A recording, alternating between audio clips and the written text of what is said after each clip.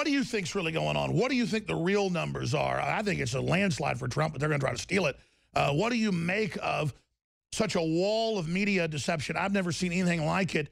What is the real state of the world? Because I got to tell you, Pastor Manning, I've gone from having a lot of concern and feeling the ominous energy build up the last few years to now it's a sickening level where I feel like I'm fighting for my life or something. I mean, I'm waking up in the middle of the night wanting to work. I'm working 7 days a week. I'm breaking out in sweat. It's cold in the studio. I'm not a hysterical person. I get angry. I get motivated. But I'm telling you, I can just feel evil rising.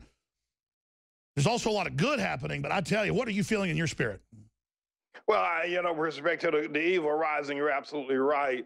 But I think to fully interpret this, we need to go back partially to 2008, where the globalists and New World Order people discovered all of a sudden that they wanted Barack Hussein Obama for president. Now, there's several reasons why he was a better choice than Hillary or John McCain at the time, because they could have gone with either one. But they decided that they wanted Obama, and they went ahead now and put the, you know, they queued into the computer system of rigging elections, rigging the media, paying the media, and to some degree, assassinations, etc., to get Obama in. I mean, because he was not, and then they began to yeast up all these crowds. In Dusseldorf, Germany, Obama commanded a crowd of 200,000 people, Alex. You know, this isn't even America. But in Germany, because the European New World Order people there wanted him, and they wanted to say that Europe wanted him.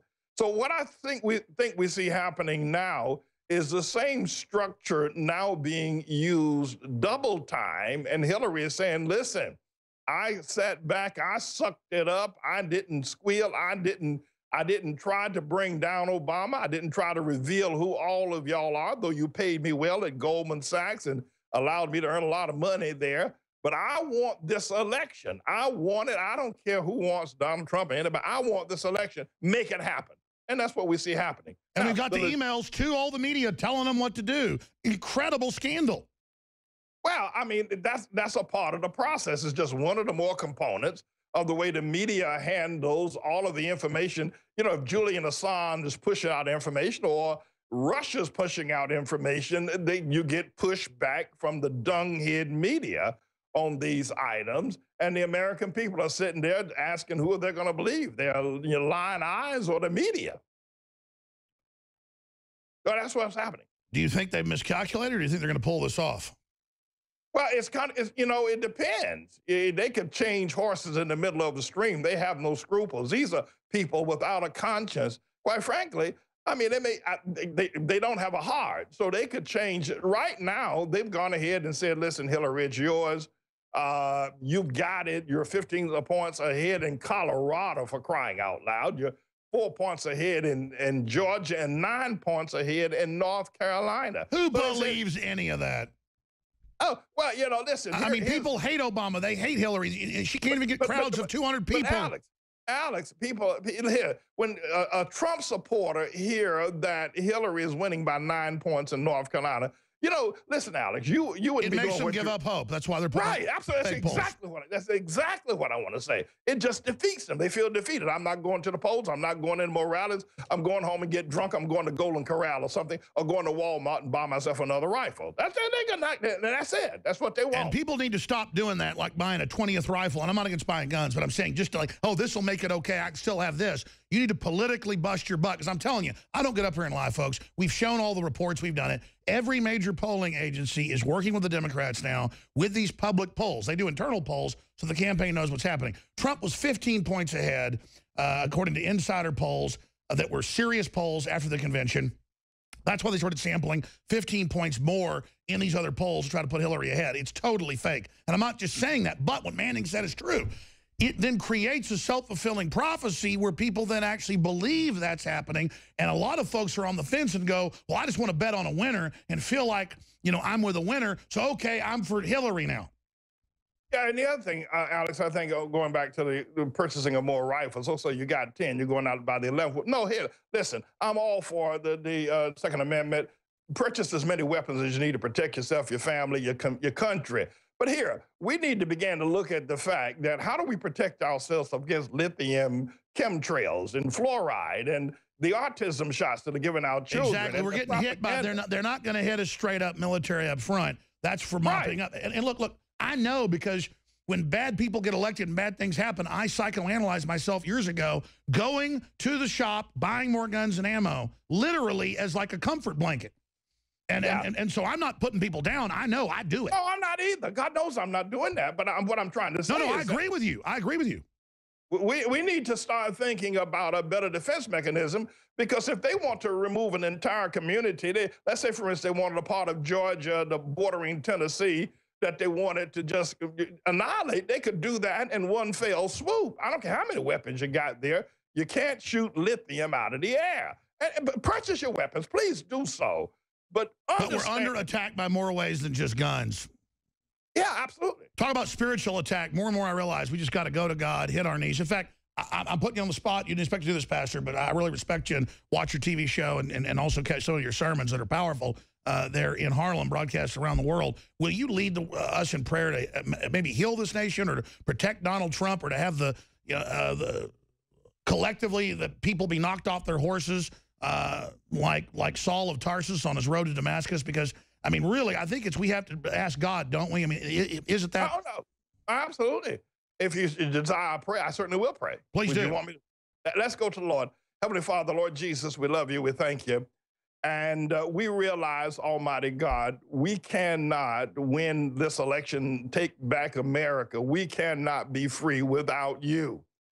There was a time, and the sentiments and the odor of when we could go to the election, pull the lever for a particular candidate, and it worked. Our vote was respected. But Jesus, we're fighting a much more deeper spiritual battle. We're fighting enemies that have powers over the airways. We're fighting an enemy who have power over the very foods that we eat. We need a word from heaven. We need your word, Almighty God, to be able to sustain us. We need your power, like you rained down fire from heaven with Elijah on the 850 prophets that were serving Jezebel and Ahab. We need the likeness of your power. We need, Almighty God, for you to touch the hearts of people who want to walk free, who want to walk in this beautiful nation. What a scream it is to see this beautiful nation ravaged by the people of the New World Order, who are destroying it by bringing in minorities and pushing out original founders and people who worked hard to make the trains run on time in this nation, to ravage it and to carve it up into various sections and pit people against one another. We need you, Almighty God, to work against the forces of Obama and all the people that he has under his foot, and all the people that are in the grave as a result of him and of the Clintons. A large number of things can be said about politicians, and they all have their shortcomings. I'm not sure I'd ever want to be one, but one thing I do know, it is unmistakably clear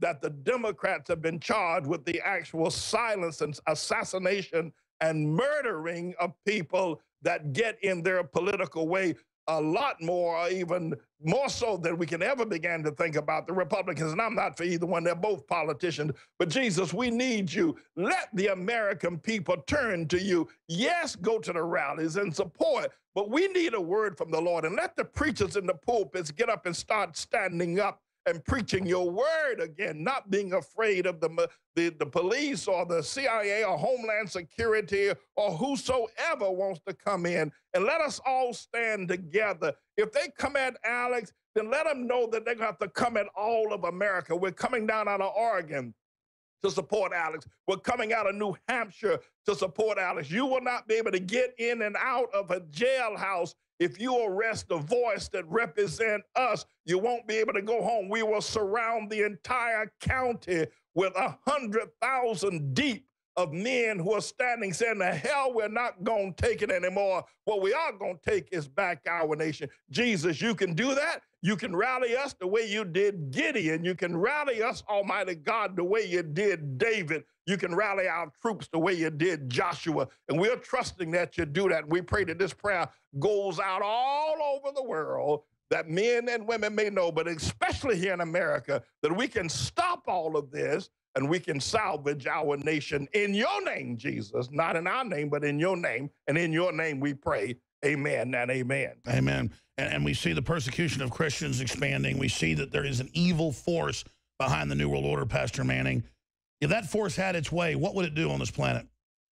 Well, what it primarily wants to do is to continue to call itself into the power of God. That's ultimately what they want to be able to do, Alex. They want to call themselves into the power of God. Be omnipresent, control the weather, control society, control the words, play God. Yeah, and they want to dumb down the American people, and they're using the media. And we need to talk more about the media. I'm going to have to go. You got to go. But we need to talk more about the media being a surrogate, if you will. No, start getting into it, because they admit, when we have CNN admitting, we've done everything for Hillary we can. I mean, they just admit they're doing it. They admit they take orders. It's shameless now. Yeah, but they want to use the media the way we ought to be using the church. They want to use the media to get people to actually bow down and worship whatever gods or politicians or ideologies that they put forward. They want the media to be, when you don't have to go to church anymore. You can sit there in your easy chair, a lazy boy, and you can watch whatever you're watching on the media. If you're watching CNN, you're being led to believe a particular idea. They're talking about how their veracity is always on point. They're self-checking themselves, and then they bring in their own disciples, who they call commentators, to support the things that they're saying. And people are beginning to worship these people. They worship people at Apple. They worship the leaders of Google as if they worship these people. And so what they want to do is they really want to stand in the place of God, and don't nobody ever forget it. That's well, there was an AP headline the other day asking, why are these tech company heads obsessed with eternal life? And they'll tell you, we're going to merge the machines and become God. We want to be God. Absolutely. And they're looking for every possible way. You know, I watched the event of Steve Jobs and Apple. Yeah, who knows exactly what has happened with Steve Jobs? I know people call me conspiracy theorist. Oh, they killed him for sure. Hat wearer and all of these kinds of things they say about me. I brush it off. But I think what they're trying to do is to stop me when I've got something concrete to put to people, but I don't have the empirical evidence to make it work, to try to make me look silly. But I don't know what happened to Steve Jobs. I have no idea. I mean, we got Julian Assange over there in the Ecuador, if you will, embassy, who has been able to feed information and give a support system, and he has supported. We don't know where all these people are going or coming. We only get what the media tells us about them. Jobs still may be around looking to do something. I don't know. All I know is I don't believe the media. I don't believe what they tell me. I hear you. They lie so much, we can't believe any of it. It's like Hillary, a year and a half ago, accused Trump of being an ISIS recruiter and saying he was their colonel or their sergeant. A recruiting sergeant was the exact term. Soros said that. Then he comes out and points out she's really funding it. And then, oh, how dare you? It's just... It's gotten so intense. I wonder what levels above this are going to be like. Have you seen the clip of the outgoing State Department spokesman last week saying, look, you know, we lie to the public and like laughing about it? No, I don't think I've seen that clip. No, I don't. But I do know this, that the Clinton and Obama and others have been involved in the process of ISIS, involved in the process of creating an environment where ISIS thrives. Listen, there are a number of people who understand if they ever get in my gun sights, it's all over with. They know it. And if an organization, you got an organization that's rising with militancy around the world, and the president or the leader of the so-called free world, or the so-called president, does not put them in his gun sights, but lets them continue to roam around and to grow and gain power. I got to ask, why is that? You know, why does that happen? Because they created it on record.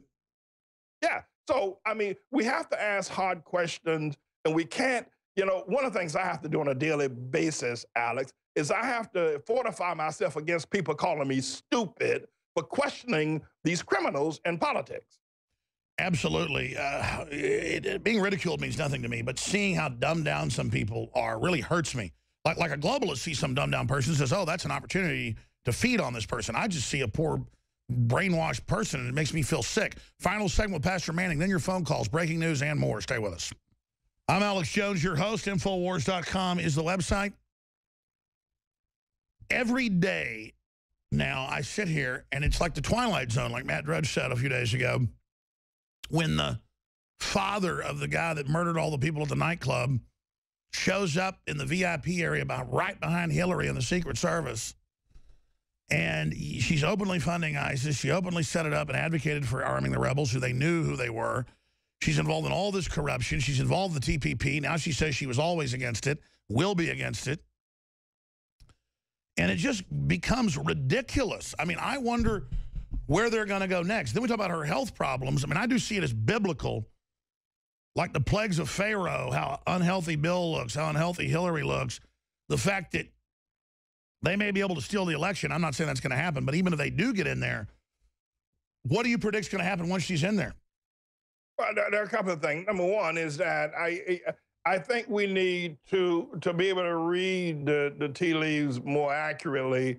We need to focus on what I've seen very few people focus on, and that is the relationship between Tim Kaine and Hillary Clinton.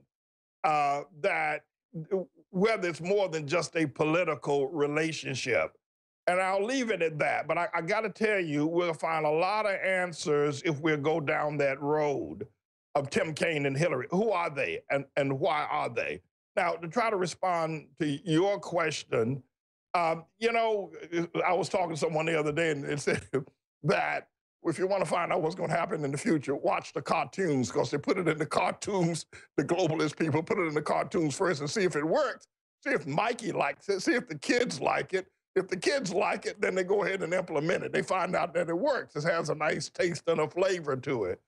What I would say is that whatever your wildest imagination can happen in America in terms of turning it upside down. Right now, we've got more hatred, people, brother to brother, people to people, race to race. I mean, just the opposite of what they were touting to happen when they put that long-legged Mac Daddy Obama in the office. And we've got absolutely nothing done for the people for which he was elected to do, and everything to do for Wall Street, the bankers and wealthy people worldwide, and for the Muslims. I mean, Muslims they've been around for a very long time, but God knows that Obama has lifted them to a pinnacle right now where the Catholics, the Christians are minorities in comparison to the kind of press the media, the Muslims get. So to try to answer that question about Hillary, what is your wildest imagination of what she could possibly do and will do? Because she's going to want to outdo Obama, to be sure. That woman is wild. She's foaming at the mouth in a war with Russia. Yeah, she's wild. She's wild, Hillary. I mean, she's wild. And by the way, you know, Bill is not as bad as Hillary. Even though he looks sick, he looks like he's dying. I don't know what he got him on, but he looks like he's getting ready to die tomorrow, first thing tomorrow morning. But she's a whole lot. It's Hillary, everybody, not Bill that you got to be afraid of. Oh, she admittedly ran the show. Absolutely. She'd been running it for quite some time. She's already been president for at least 8 years. That's a way to get around the term limit. You just... Yeah. Every time she has had little big glasses coming out of that school that she went up there and then someplace up there up here in the Northeast. But yeah, I suspect that what if your wildest imagination of what can possibly happen to this nation is going to happen if Hillary sits down in the Oval Office. Because that's what they want. They want to mount our head on the wall. Thank you so much, Pastor Manning. It was always great to talk to you. Atla, ATLAH.org. ATLAH.org. God bless you. Talk to you soon. Have a great weekend. God bless you as well, Alex. Take care. Thank you so very much for having me. Thank you, sir. We'll be back in 70 seconds with your phone calls. Wide open phones. Talk show host is Alex Jones. He's a conspiracy theorist. Radio talk show host Alex Jones. Alex Jones. Jones is the wildly popular conspiracy theorist. Radio talk show host and conspiracy theorist Alex Jones. Deeply, I think, racist. I just got called racist by MSNBC. I don't want that man to have a gun. 1776 will commence again if you try to take our firearms. The Alex Jones Show. Watch the free stream live at Infowars.com/show.